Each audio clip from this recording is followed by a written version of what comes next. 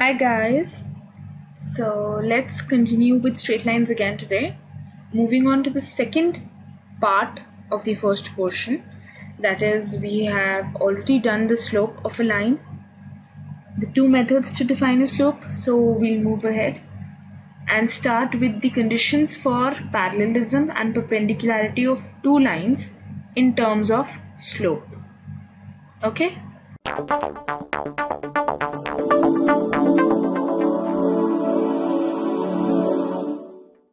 So let's start. Firstly, we have parallelism of two lines. That is, if two lines are given to us, that is L and M here, with their respective slopes to be M1 and M2. Then, as the lines are parallel and a third line cutting or intersecting both the lines is known as a transversal. So these two angles here will be corresponding angles, so they have to be equal. So what is slope of line L here? It's M1, which is equal to tan of theta as done by method 1. And here M2, the slope of line M, is also equal to tan theta. So by both of these equations, we get M1 is equal to M2. This is the basic condition for any two parallel lines. That is, their slopes are always equal. Okay. So similarly, we also have a condition for the perpendicularity of two lines.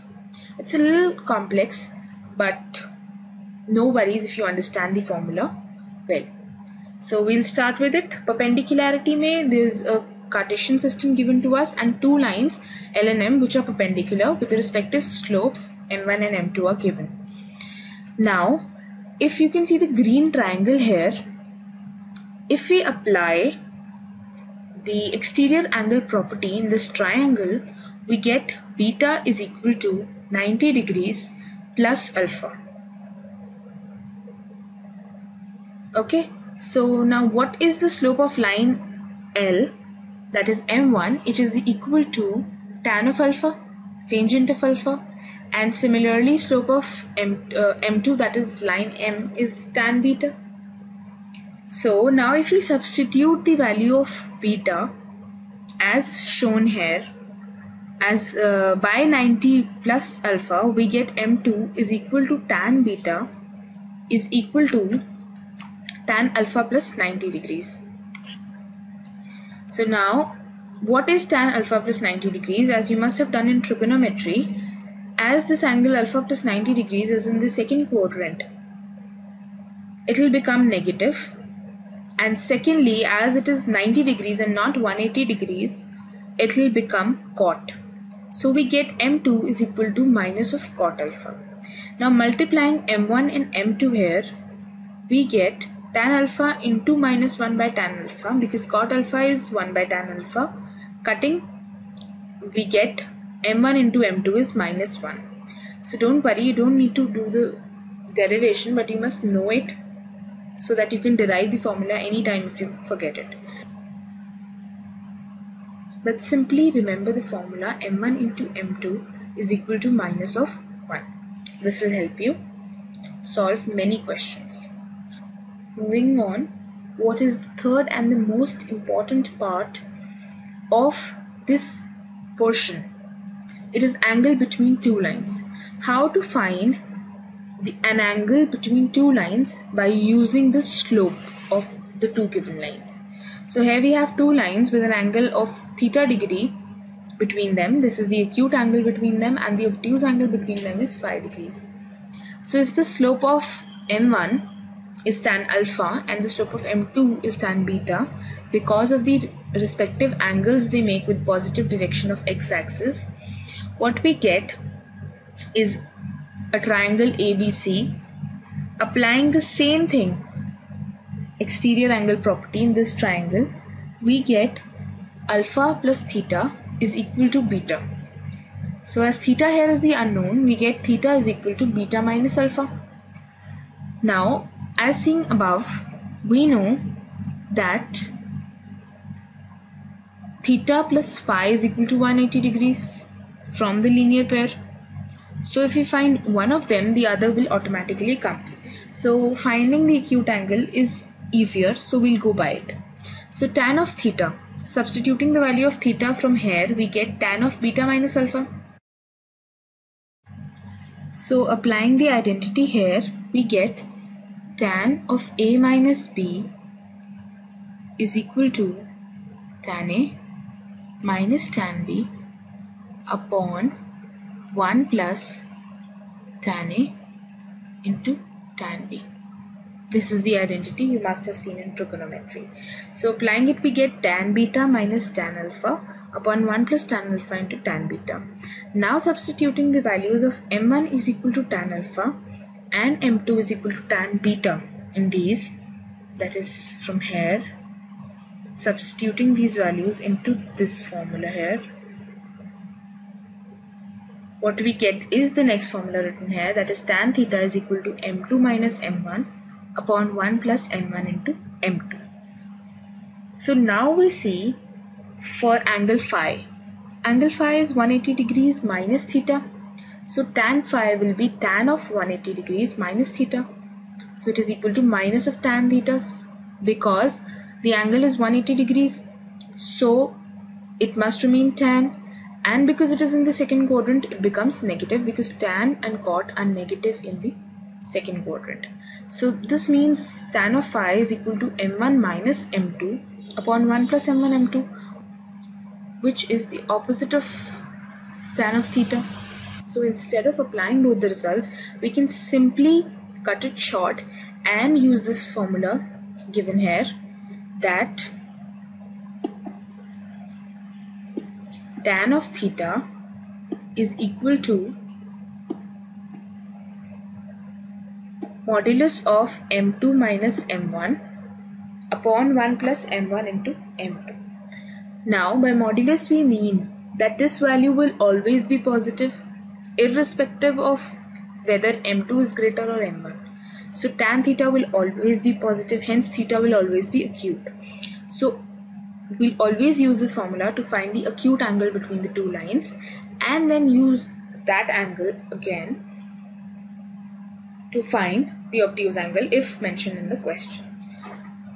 But the condition here remains that 1 plus m1 into m2, that is the denominator of this expression, should not be equal to 0.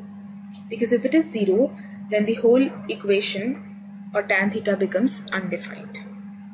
Okay, so we'll see an example for this. If angle between two lines is pi by 4 and slope of the lines, if angle between two lines is pi by 4 and slope of one of the lines is half, find the slope of the other line. So what we'll do here is, first we'll make the coordinate system.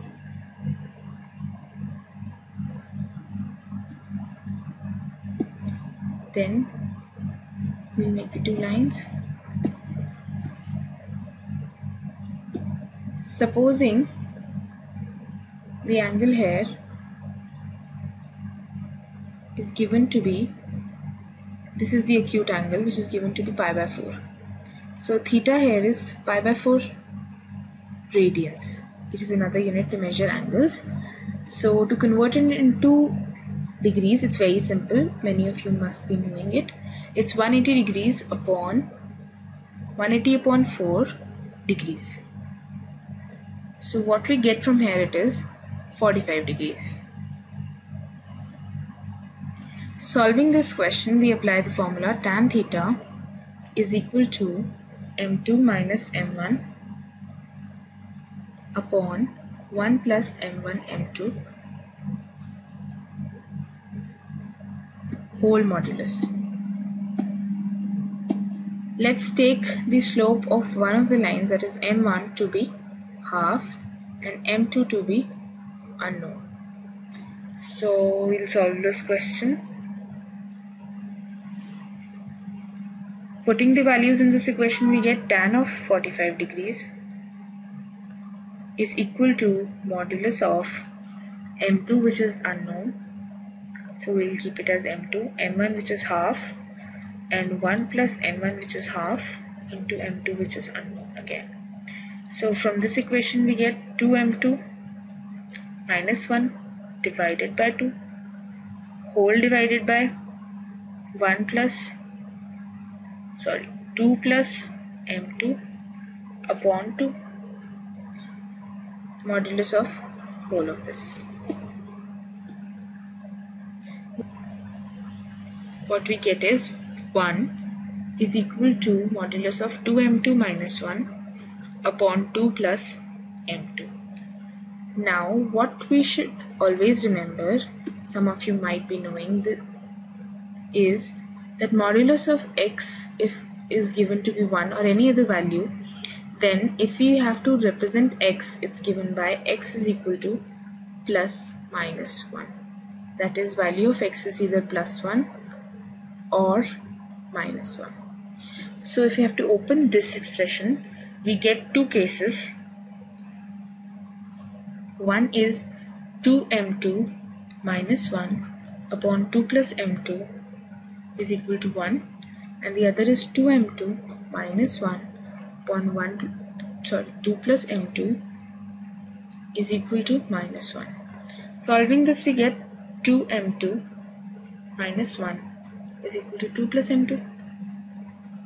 So m2 is equal to 3. And solving this, we get 2m2 minus 1 is equal to minus 2 minus m2. So solving it, we get 3m2 is equal to minus 1.